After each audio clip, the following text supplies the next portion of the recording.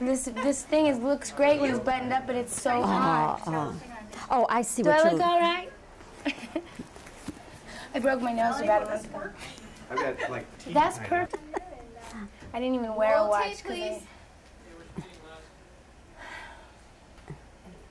Okay.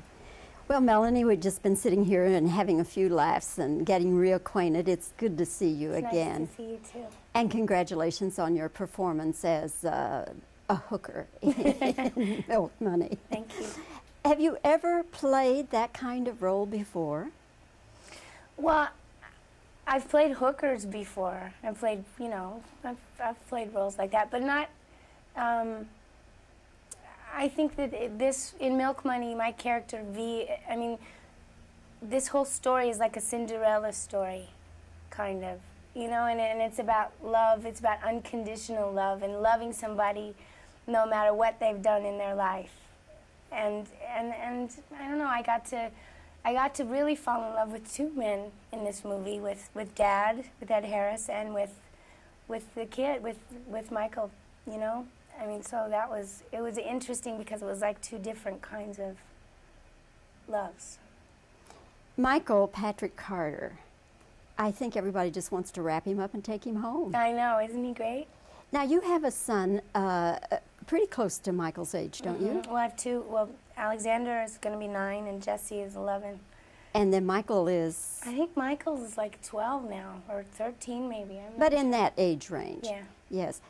Did you transfer any of your association with your own children to Michael? Was there any kind of a transference there? Well, I mean, that was all part of the whole story, was that V really feels those maternal instincts with you know, Michael. I mean, that was all part of that. And I couldn't help it because he's so wonderful. You can't help but love him, you know? Was there ever anything about the story that was a little embarrassing or a little awkward between you and the boys? Well, when I had to bare my body to them, I couldn't really do it, so I used a lot of tape. But, you know, it was... Because we only see you from the back, Yeah. so we don't know, Yeah. actually. We assume that the No, character... I couldn't do it. I used a lot of tape. Melanie, one of the things about you that is so distinctive is your voice. And a director one time who had not worked with you, but he was citing you as an example, he said, you know, I look for great voices in my leading ladies. And he said, I'm thinking of Melanie Griffith and Demi Moore and Deborah Winger. But my question to you is, was there ever a time in your career when somebody When tried... I couldn't get a job? Well, no, when people tried to get you to change. Yeah, absolutely. I mean, I literally was told I would never work because of my voice. And I took voice lessons, and I tried to lower it, and I tried to change it, and it was just like, finally I said, forget it, I'm not, this is me, and, you know, take it or leave it. And I did the best that I could and worked as hard as I could. But people tried to change my voice, definitely. What did they do to try to change it? They wanted me to lower it and to try and speak from my diaphragm and to go to classes and learn how to be a Shakespearean actress, and you know what I mean? But that's okay too. I mean, I can do that if I have to, but... Did you ever lose jobs as a result of the voice? Yeah, in the beginning I certainly did, yeah. And would they tell you you don't have the right voice? Or? Well, I think it was because when I was first working, I was very young. I was 16 when I started, and when I was about 20, I didn't get a lot of jobs because of my voice, because I still looked like I was 14, you know? I wish that was still happening to me now at 36. I wish I could say I look 26, you know? Somewhere that changed, but the voice is still there. When you were growing up, who were your heroines as far as actresses? Who did you look up to? Katharine Hepburn, Marilyn Monroe. Those are voices, again, voices. Yeah, that's true. Katharine Hepburn, distinctive, and certainly Marilyn's. Yes. Yeah. Did you ever meet Marilyn, or have you ever met Miss Hepburn? Well, when I was born, she was, oh God, I can't believe it. When I was born, she had a miscarriage in the same hospital.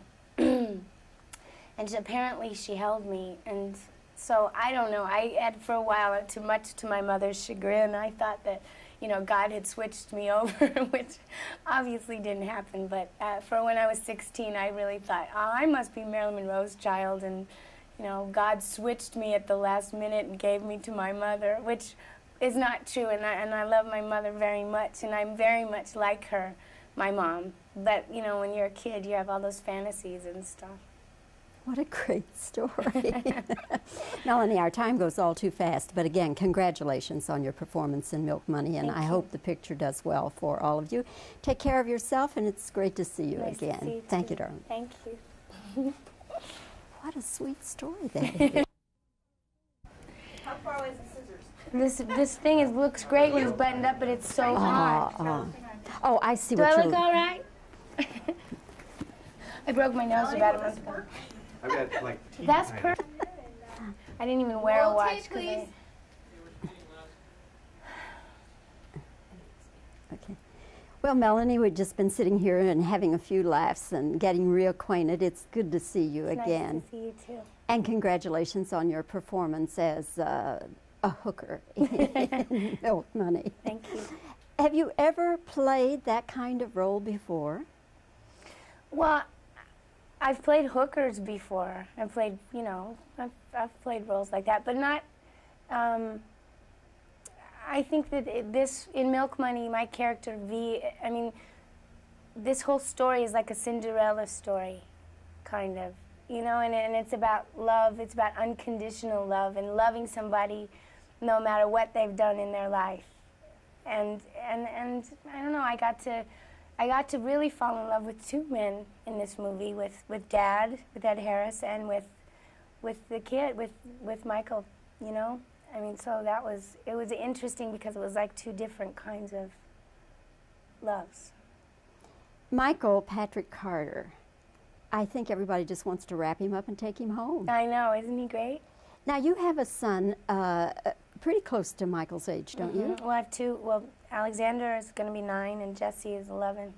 And then Michael is... I think Michael is like 12 now, or 13 maybe. But in that age range. Yeah.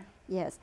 Did you transfer any of your association with your own children to Michael? Was there any kind of a transference there? Well, I mean, that was all part of the whole story, was that V really feels those maternal instincts with you know, Michael.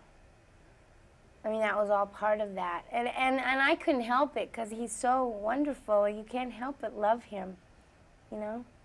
Was there ever anything about the story that was a little embarrassing or a little awkward between you and the boys?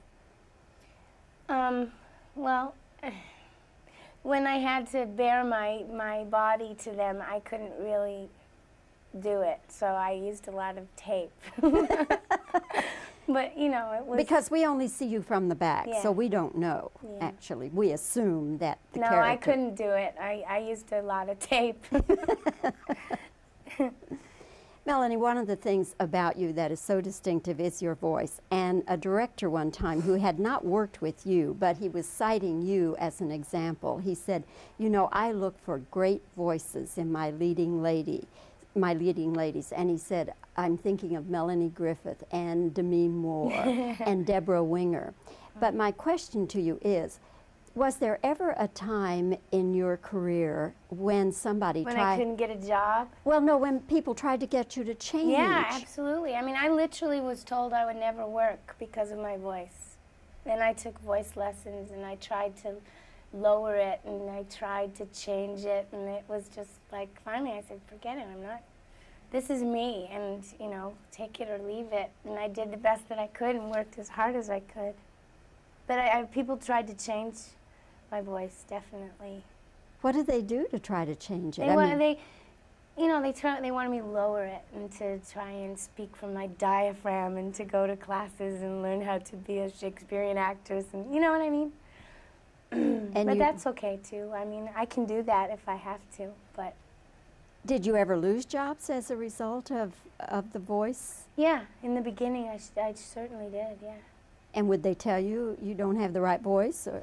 Well, I think it was because when I was first working, I was very young. I was 16 when I started, and when I was about 20, I didn't get a lot of jobs because of my voice, because I still looked like I was 14, you know.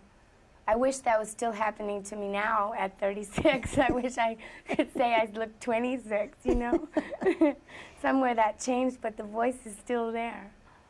When you were growing up, who were your heroines as far as actresses? Who did you look up to? Katharine Hepburn, Marilyn Monroe.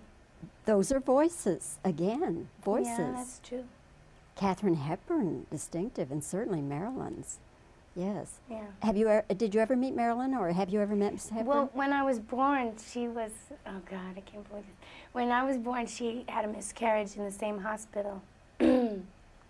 And apparently she held me, and so I don't know. I had for a while, much to my mother's chagrin, I thought that, you know, God had switched me over, which obviously didn't happen. But for when I was 16, I really thought, oh, I must be Marilyn Monroe's child, and you know, God switched me at the last minute and gave me to my mother, which is not true. And I love my mother very much, and I'm very much like her, my mom. But you know, when you're a kid, you have all those fantasies and stuff. What a great story. Melanie, our time goes all too fast, but again, congratulations on your performance in Milk Money, and I hope the picture does well for all of you. Take care of yourself, and it's great to see you again. To see you Thank too. you, darling. Thank you. What a sweet story that is.